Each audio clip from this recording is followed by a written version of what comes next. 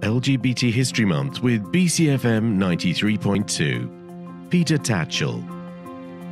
Originally from Australia, Peter Tatchell has been a human rights activist for over 50 years.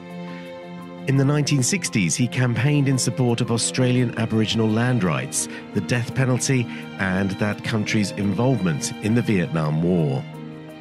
He moved to London in the early 70s to escape conscription into the Australian Army and became a leading member of the Gay Liberation Front.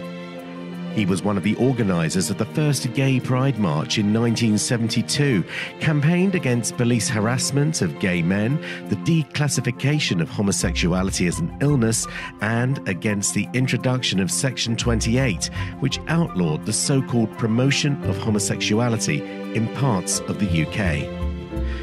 In the 1990s, he campaigned for LGBT rights through the controversial direct action group Outrage and worked on a number of campaigns such as Stop Murder Music against music lyrics inciting violence against LGBT people and rights and broadcasts on various human rights and justice issues.